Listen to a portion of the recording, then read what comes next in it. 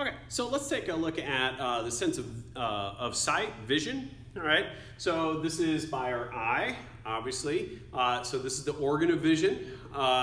Sight is our most dominant sense. 70% of our sensory receptors in the body are actually found in our eye. So we have about 250 million photoreceptors in our eye. And fully half of our cerebral cortex is involved in vision in some way. Now the diameter of the eye is about an inch, 2.5 centimeters in diameter. So just if you've ever heard this rumor, our eyes do grow, as we go from a baby and so on. So they grow with the skull, just like everything else. Now let's take a look at some accessory structures. These accessory structures are going to protect and aid the eye's functioning. So first, what we can see right here at the top are eyebrows. These are short, coarse hairs that overlie the eyes. They have several functions for us. One is they block sunlight, and they also prevent perspiration from getting into the eyes. And obviously, they are used in nonverbal communication as well. Next are the eyelids, which are also known as palpebrae. So if we go to this is a sagittal section through the eye and through the eyelids there. These are the protective coverings of the eyes. The skin on the eyelid is actually the thinnest on the body. And it's also, we have in here skeletal muscle tissue and connective tissue there. We blink every 3 to 7 seconds, and that's to prevent the drying of the eyes and the eyelids, and that's a reflex. On the edges of those eyelids are eyelashes. These are hairs that protect the free margin of the eyelid. They're highly innervated, a lot of nerve endings in there, and if they are touched, that's going to cause a reflex that causes us to blink. If we go to this picture here, we're going to look at this stuff right there. Let's go back to this picture here. Right there is the lacrimal caruncle.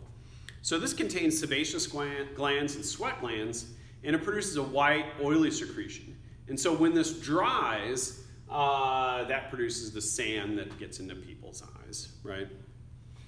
If we go back here, the inner lining of the eyelid, it comes over on the white of our eye, which is known as the sclera. That is the conjunctiva. So there's a mucous membrane that covers the eye and the inner eyelid. It does not cover over the cornea, which is the clear, transparent part of our eye. Next are the lacrimal glands. So lacrimal glands are located here. We can see those. So lacrimal glands, these are glands that secrete tears.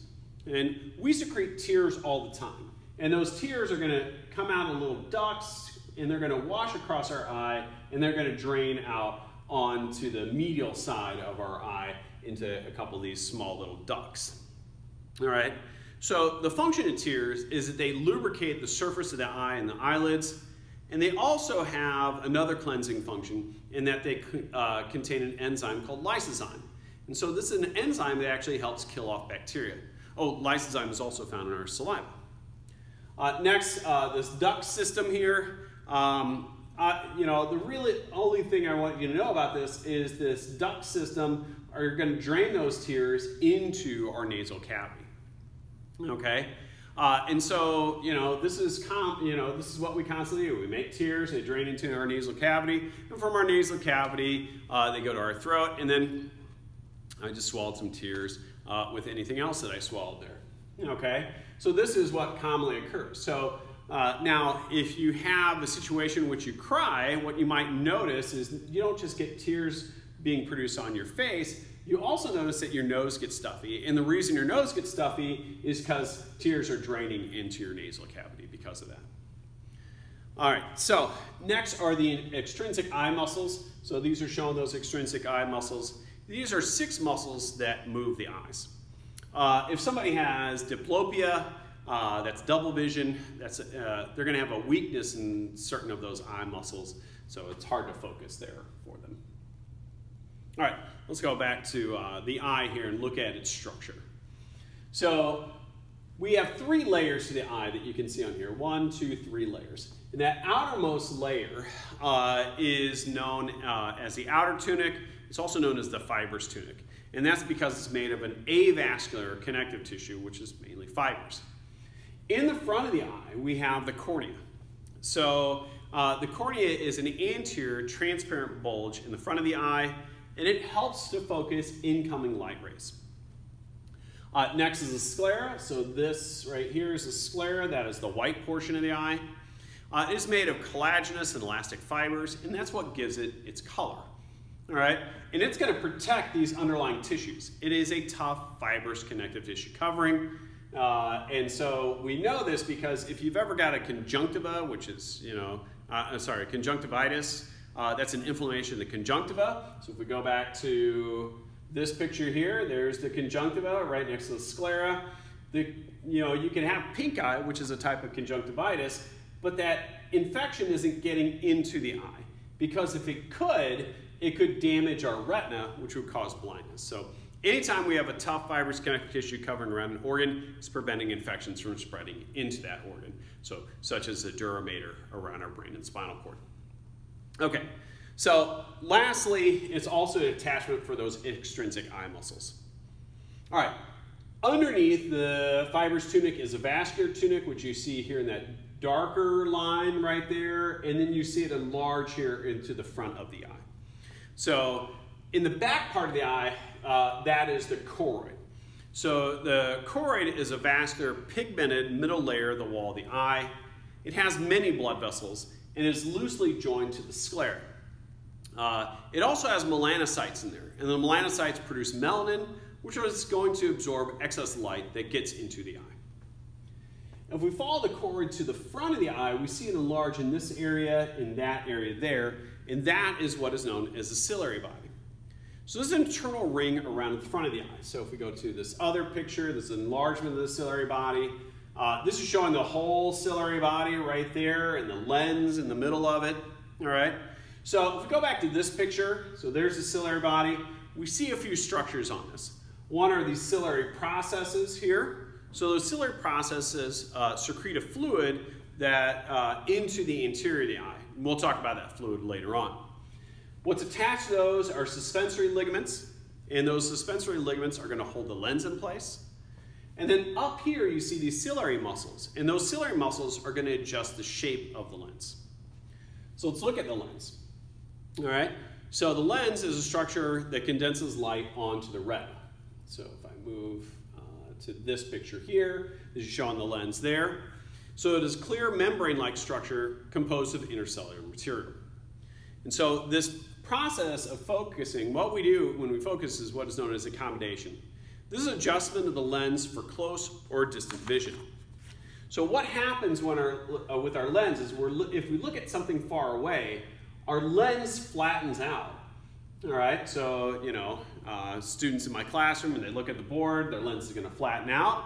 But when they look at something close, that lens is going to thicken up for that close vision. So when you look down at a book, all right, your lens is going to thicken up for that close vision, flattens for distant vision. So here's one of the things that can happen to us as we age is that, like everything else in our body, our lens becomes less elastic with time. And because it becomes less elastic, it won't thicken as well. And this leads to a lot of us having to use reading glasses as we get older. All right. So next is the iris. So so this part right here, let's go back to this picture here. So there's the iris right there. So the iris is a thin diaphragm that is the colored portion of the eye. And what the diaphragm does is it controls the amount of light that enters the eye. All right? And so we have this hole, this opening in the middle of the eye, and that is the pupil. So this is a circular opening in the center of the eye or the center of the iris. And we have two sets of muscles in the iris that are going to control the size of the pupil. So if we go to this picture, this shows two of those muscles, but let's go to a larger muscle there. So if we look at the first set, which I'm going to call the circular set, this is the inner set of muscles. All right, and when these contract, they're circular muscles that go around. So when they contract, that pupil is going to get smaller. All right, so this is typically caused by when we go into a situation in which there's a lot of bright light around, like this room or outside on a sunny day, our pupils get smaller. And that's because there's a lot of light out there. We don't need a lot of that light coming into our eyes because it makes it harder to see. This is controlled by our parasympathetic division of our autonomic nervous system. All right. The other set of muscles are called the radial set. So these are the outer ones. Now these are straight muscles, so when they contract, the pupil dilates. All right. So this is typically done when we move into a darkened room. Our pupils will dilate, so we allow more light in so we can see more. All right. And this is controlled by our sympathetic division. Now I do want to point out, when the radial set is contract, our circular set is relaxed, and when the circular set contracts, our radial set of muscles is relaxed. All right? So there are other ways in which so it might not always be lighting that adjusts the size of the pupil. There are other reasons these might change. One is if you find something appealing or you're doing some problem solving, your pupils will dilate. And this even comes to if you find somebody attractive, your pupils will dilate as well. If you're bored or repulsed, your pupils will constrict.